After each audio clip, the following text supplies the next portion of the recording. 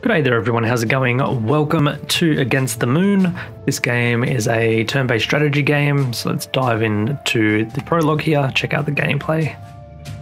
This is a dynamic story, it's a good place to start. Arx, the last stronghold of humanity on Earth. The planet is now fully under the control of the furos, a vicious species designed by humans centuries past, but now guided by the corrupt moon. The ancient city's infrastructure and defenses are badly degraded and require a constant supply of Luma, that enigmatic energy source upon which so much relies. With the human population in steady decline, faces everywhere are downcast and grim. Hope is fading. Galdir, one of Ark's most famous Ulturi, sensed an unusual warp in the universal Luma flow. He was busy training a squadron of new recruits for the city guard. Recent data predicted more than 25% of them will die during their first year of service, either from the unrelenting moonstorms or during city maintenance operations. Despite these foreboding numbers, every student was quietly content to be training with the legend. Galdir was careful to conceal his unease about the Luma field from the youngsters. His task is to inspire. Whatever the trouble, the Ulturi would deal with it. Ark City herself, the living mother goddess of humanity, first picked up the signal from Sophia, the Theurgo Ulturi. The signal's origin was far from the city walls in an area plagued with intense Furos activity. For Arx, the picture was clear. It was Arx who sent her on this secret mission, and she alone knew the consequences should Sophia not survive. Arx communicated a short message to Galdir. No other Ulturi was included on the transmission. My child, gather your courage. I need you to collect my sarcophagus for an urgent mission. You must leave the city immediately. Tell no one. Let your wisdom guide me, Mother, and I will be the weapon in your hands. Ark's consciousness, sheathed in an ancient device known as the sarcophagus, followed Galdir out of the city. Together, they headed into Furos territory. Galdir scanned their surroundings constantly, ready to counter any threat. The only place he never allowed his eyes to stray was the bleak, gray disk of the corrupted moon above. Alright, there's a bit of a story for you guys. Furos scouts have tracked us down. Do what you must, my son. Defensive strategy is our best course of action. Protect the sarcophagus. Alrighty. These guys are called Furos. They're the moon's servants and humanity's sworn enemies. Everyone has an attack value and HP. Alright. This guy, his real skill is in using Luma to defend his allies. Okay. Let's chuck a minion out.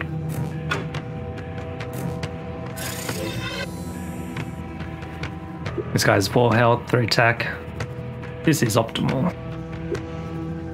Each power has an associated Luma cost to play. Yep, cool. End our turn.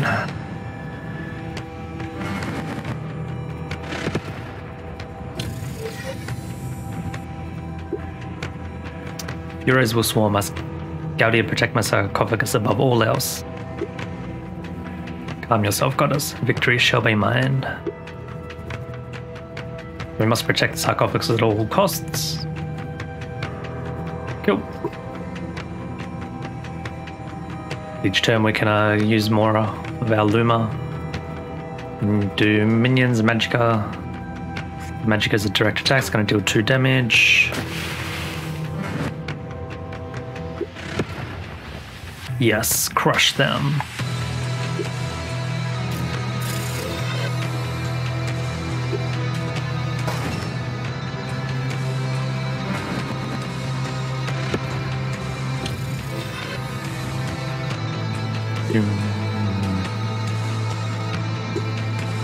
We should focus on the leader. Win the battle against the Furos, you should destroy their leader. Alright, win the battle. Done, we can do that. Alright, we'll chuck him here.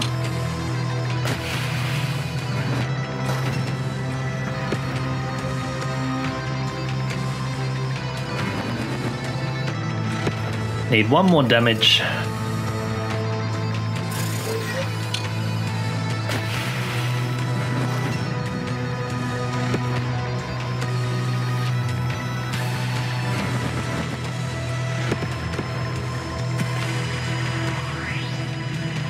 Level complete.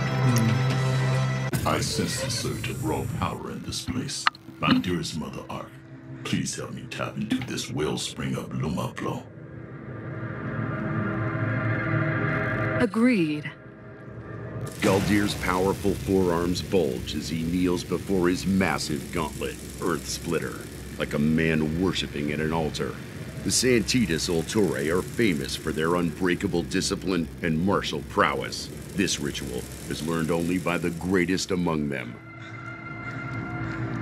No furos may stand against me now. This power is almost limitless. But Arx, I sensed a rift during the ritual. Something powerful is stalking us. Whatever it may be, there is no time. We must move at once if we are to save Sophia. These furos are so dangerous, let's eliminate them as quickly as possible. Something big is approaching. Okay.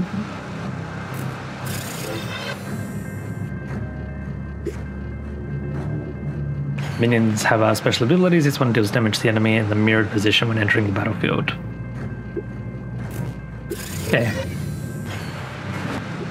Cool.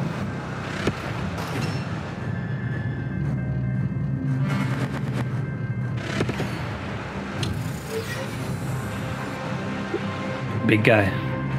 These wicked beasts mix between beast and machine. He has a lot of health, but not so much attack.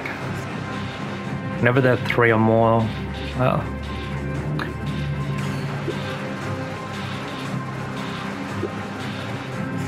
whenever there are 3 or more behemoths on the battlefield, gain +8 attack and +8 HP. Oh damn.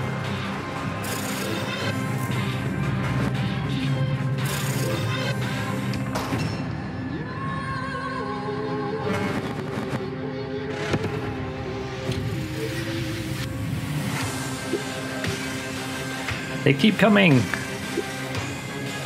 God, so I was born for war. Let's focus this one down.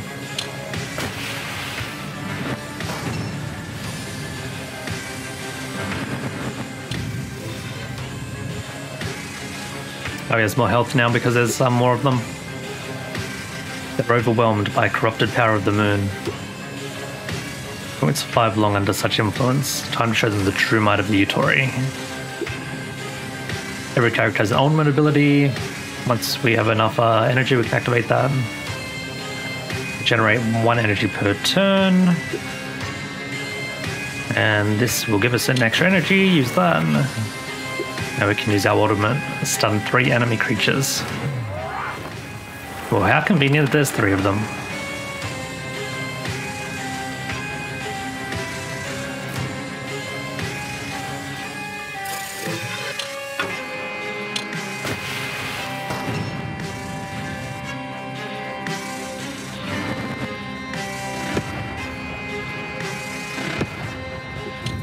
Down they go.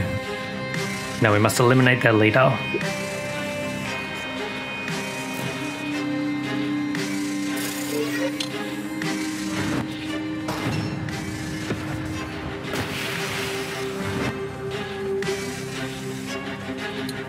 The music's pretty good.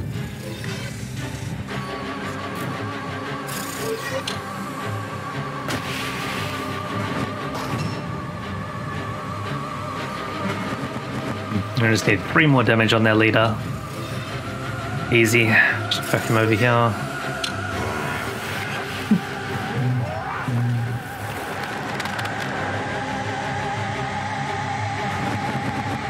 Down he goes. With 3 decisive strikes, Galdir destroyed the final furos. Even during the most frenzied combat, his will never wavered, his speed never slackened, his mind remained as clear as a freshwater pool. Indeed, Ulturae are more than merely human. They are the hope of humanity. The moon is active today. I can feel her poisonous attention. She will attempt to stop us, but I have a plan. Yes, I sense her testing my will, but Yago Dogma protects me. Goddess, did the ancestors abide by dogmas as we Sanctitas do? They do not follow any dogmas, Galdir. It is why they were doomed to fall. The body of this hero still contains an undamaged Arcana cell. I should consume it to enhance my abilities. That is wise. We must take whatever advantage we can. I hope this furos lived a short life. How is this important? These cells contain both the energy and identity of the furos. When you consume it, you absorb all the experience stored inside, which is why it is sometimes quite painful. Be brave, my son, and hurry. The moon's presence grows with every passing minute. Alright, well, we've got an Arcana cell. Virtually a brain? This guy, like, eats brains. This is our collection of powers available to us. Ready to consume the Arcana cells. Useful to expand our Arcana and add new powers. It's granted by the Arcana cells are highly dependent on the individual experience of the host furos. Alright, so we can add one of these. Initiation, stun this minion. Generate +2 shields. Generate +1 Luma. Grab this guy. Can generate more Luma for us as we go on. Something big is about to happen. Celestial Tyrant is angry. Alright. On to the next level here. Another pack of furos. Hate caterpillars, but I especially hate predatory levitating mutant caterpillars. The minions and magicus can generate shields during combat. Shields protect the whole squad from incoming furos damage.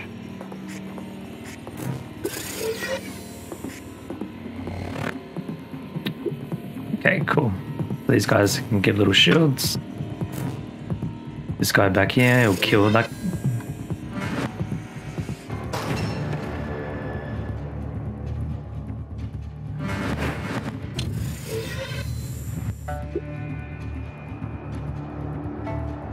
Moonstorm incoming.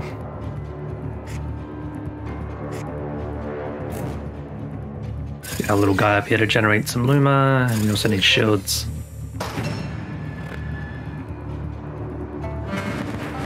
I think a bit of damage from this side, but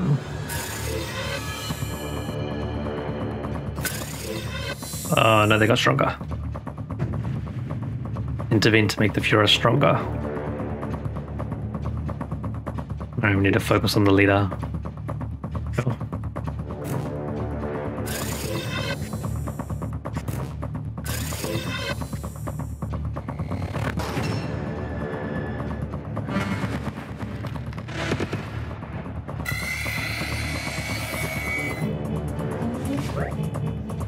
Channeling life force into the leader. Oh dear.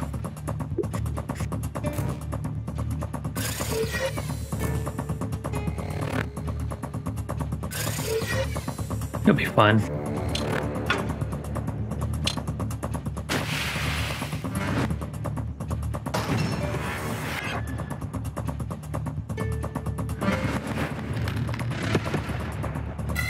Alright, so we have our special that we can use.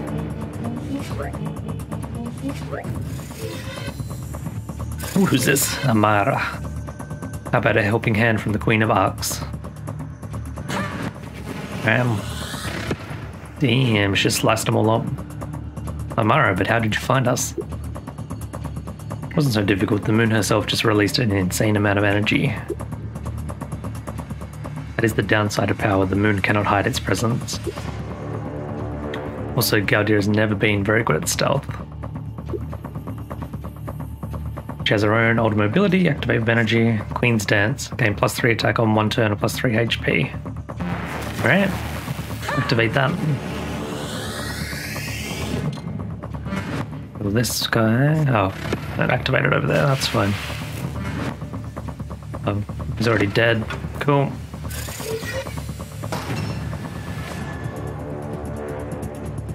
Bam, down he goes.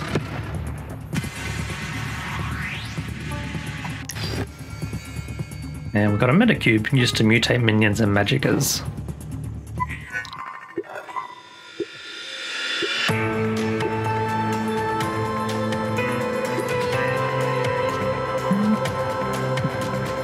The area is heavily populated.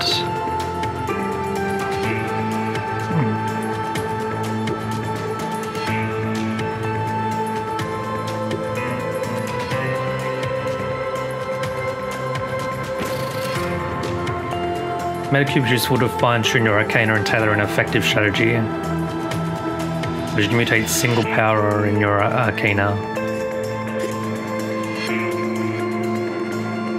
Alright, so you mutate this guy and he'll also gain the ability to make shields every turn. Or generate +2 shields in each squad. Scout.